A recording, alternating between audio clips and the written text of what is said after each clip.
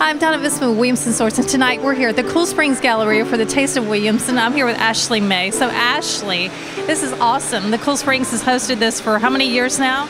This is the 12th year for the Taste of Williamson. So they have raised over $230,000 over the 12 years that they've had it. So it's a great event, and we're really excited to be part of it. This year we're able to have Williams-Sonoma keep their store open, so it's a nice little tie-in with the event. Her Williams-Sonoma is doing some live cooking things today. They do. They have a chef, and he's cooking. The menu's over here, but he's going to be doing all kinds of stuff with shrimp, and then they have cooking demonstrations with some of their new tools that they have out.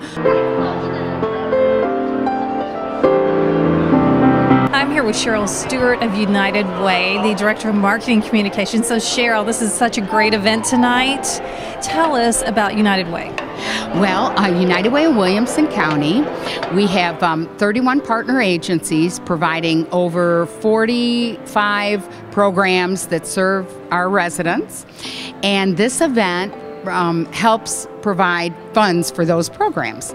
Anything from if you have a parent that is elderly, needs a little help in the home or meals brought to them, to a child that has difficulty with reading, to someone who needs to navigate the healthcare system. There are programs that we support in all the areas of education, income, and health. There's a lot of food tonight, and we were just talking about sometimes there's a theme each year. And so what are you seeing as the theme for food this year? Oh, well, this year seems like we're kind of in a Mexican theme this year. One year, a lot of people brought banana pudding. Another year, we had a lot of barbecue places. It varies every year. It just depends on the establishments that are able to participate. This is our 12th year, so it's just amazing what they do, and just really bring a lot of fun to the event, and they're so generous, the restaurants and all of our sponsors, that it just helps make it happen.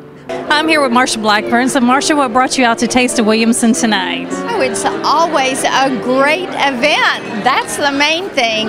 So many people are here. The restaurants kind of put that best taste forward, and I just love the fact that we've done this in the community for so many years.